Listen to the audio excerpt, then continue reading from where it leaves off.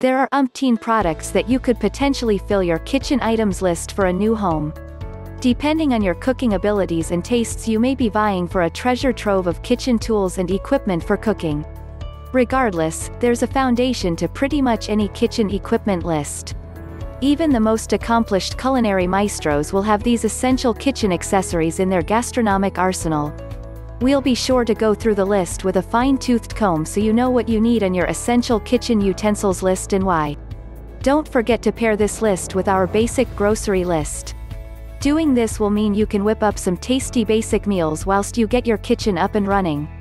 Buying cooking utensils do's and don'ts. Look for items in thrift stores, charity shops. You can save a lot of money on second-hand, but still perfectly good, kitchen utensils at these places. This is also great for the environment as it's literally recycling. Ask friends and families for anything they can donate. People tend to build up a collection of bits and bobs over the years, and this includes kitchen tools.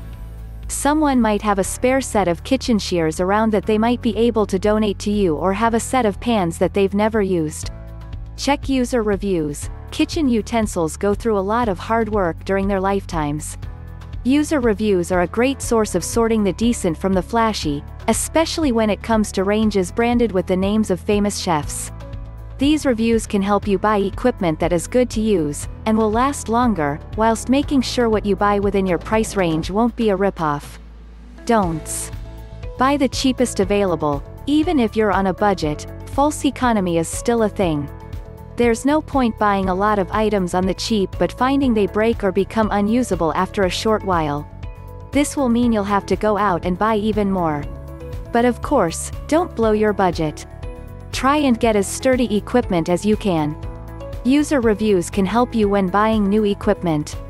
You might also want to consider buying items at thrift stores, charity shops to pick up some good quality equipment at bargain prices. Buy something unless you're absolutely sure you'll use it regularly. There are plenty of nifty and seemingly handy kitchen gadgets and utensils out there. However, before you splurge on these, ask yourself if it's something you'll use a lot. If not, you'll just end up with something that takes up space and costs you unnecessary money. But if you really want it, be sure to find recipes that will put you in the habit of using it to get the most out of it. Essential kitchen utensils list. Now, let's go through all 43 of our essential kitchen items, whilst telling you why you should have this in your kitchen. Food preparation equipment. Chef's knife. There are plenty of different types of knives you could buy. But in reality, you only really need one or two. A chef's knife is undoubtedly the most versatile of knives. You'll be able to use it for the bulk of your basic cutting, slicing, and chopping needs. Be sure to buy a stainless steel chef's knife to ensure it doesn't rust easily. Paring knife. Whilst a chef's knife is indeed versatile, it can be a little on the large side. Pairing it with a paring knife will afford you the same versatility. It's smaller in size and has a shorter blade, which will give more control for more nuanced preparation. Bread knife. While most bread comes sliced, some certain types of bread, like focaccia and panini bread, will need to be cut open by yours truly. To do this, you shouldn't just use any knife. The serrated edge of a bread knife will enable you to saw through it, whereas a flat knife would just squash the bread. Knife sharpening, honing rod. All knives become blunt over time, and one of these will certainly put a bit of sharpness back into them. This is particularly important if you don't have quite enough money to really splash out on a good knife or set of knives, as cheaper knives tend to dull more quickly. Chopping, cutting boards. It's no good having the best knives in the world if you've not got anything to prepare your food on. Whether you choose plastic or good old-fashioned wood is up to you. Ideally, you'll have several boards for a different type of food: raw meat, washed vegetables, fish, dairy. This can reduce the risk of cross-contamination in the kitchen, which could result in food poisoning. Kitchen shears, scissors. These are incredibly versatile and can make your food preparation a lot easier. Use them to cut strips of meat, or just quickly chop up dried fruit or veg. Vegetable peeler. This will allow you to remove the skin and peel from most vegetables with ease. Garlic press. Whilst chopping your garlic is pretty straightforward, using a garlic press can finely mince your garlic to extract all of its flavor. This also reduces the risk of unexpectedly biting into a large piece of garlic in your food.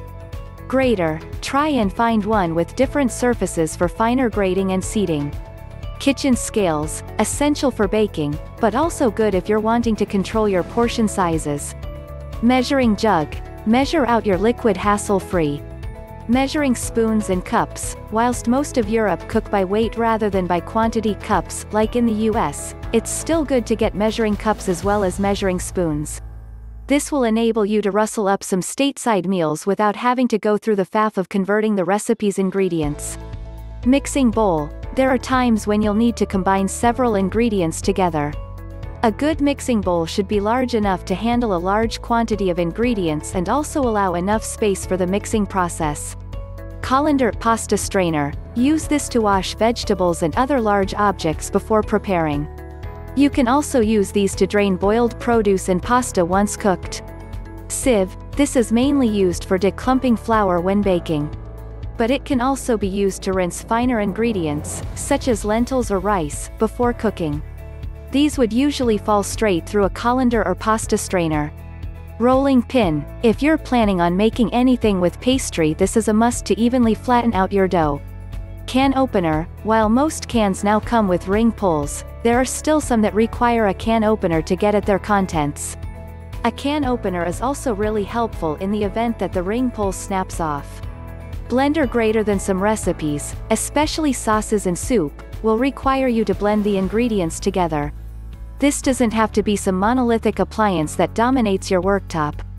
You can buy smaller and more convenient handheld blenders that do the job nicely. Cooking equipment. Frying pan, skillet, an essential piece of kitchenware. You can use this to shallow fry a variety of ingredients.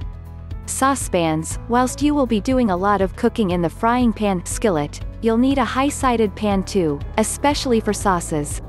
We recommend buying at least two because it's highly likely that whilst you have your sauce going in one, you'll need to cook some carbohydrates, such as rice or pasta, in another.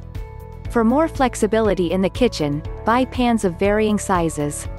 The type of pans you should buy will be dependent on what sort of stovetops you have. Most pans are suitable for most hobs. However, halogen and induction hobs will need thick-based matte surfaces or magnetized metal pans respectively. Oven-proof dish. If you have an oven, you're going to need something to bake food in.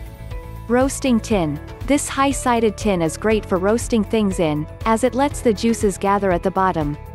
Baking sheet. Not just for cookies, but for anything that requires easy slide-off access to remove once cooked. This can also be used underneath an oven-proof dish to make it easier to remove and catch any overflowing food that occurs during the cooking process. Stirring spoon. You'll need one for stirring your cooking. We recommend a traditional wooden spoon as it's less likely to warp or melt in direct heat. However, if you're too rough, or the spoon is quite old, they can split or splinter. Slotted spoon. These will be used to remove food from water. The slots in the spoon will allow the majority of water to fall away in the process. Spatula. This is great for removing food from frying pans, skillets. The slots in the spatula will allow excess grease and fat to fall away whilst removing. Tongs. These are great for lifting things out of water, or turning thick meat over in a frying pan, skillet, such as salmon fillets. Using tongs means you reduce the risk of damaging the meat as you might do by trying to slide a spatula underneath it. The best ones to buy are ones with silicone ends which are heat resistant and won't damage your pans. They can also double as tongs to serve salad with. Masher. Especially good for potatoes, but great for pulping other foods such as avocado. Whilst a fork can be used to do this, a masher is far quicker and effective. However, they can be tricky to clean by hand afterward. A balloon whisk. If you're making sauces, you'll definitely want one of these.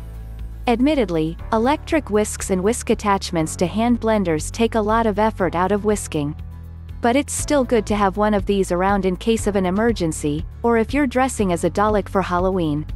Oven gloves. These will help prevent nasty burns when removing things from the oven.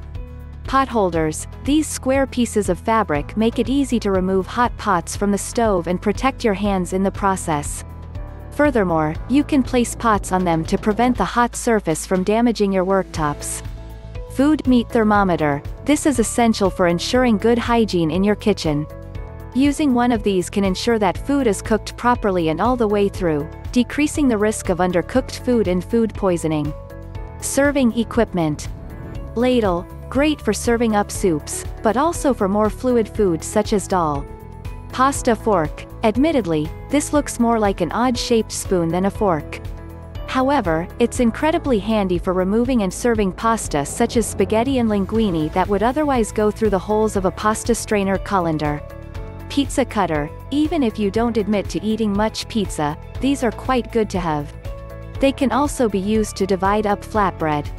Corkscrew. Although many wine bottles now come with screw caps, there's still plenty that have a wooden or a plastic cork in them. Don't get caught out by not having one of these about the house. Bottle opener. If you prefer beer over wine, then you'll certainly need one of these. Storage equipment. Plastic containers. These are great for keeping food and leftovers fresh in the refrigerator. They can also be used for freezing leftovers in the freezer. Make sure you buy some that also microwave safe to add even more versatility to them.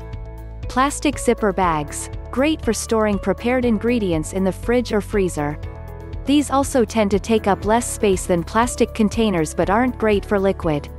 Bread bin box. Keeping bread in one of these ensures that the bread stays well ventilated, out of direct light, and dry, increasing its shelf life. Miscellaneous equipment.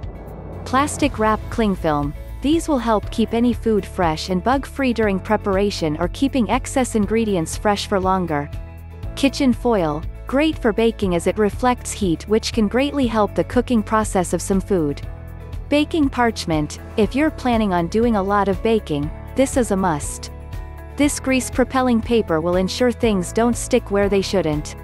Tea towels. These aren't just for drying up dishes. They can cover food without risk of trapping too much moisture, which is essential in the preparation of some dishes. Kitchen tool organizer. Lastly, you're going to need somewhere to put all of these utensils. Whilst some can easily be put in a drawer, some are better placed in preparation and cooking areas for quick and easy access. We recommend buying two because this will mean they are not so tightly packed that they become difficult to remove. Alternatively, you can have one in each area of the kitchen, prep and cooking.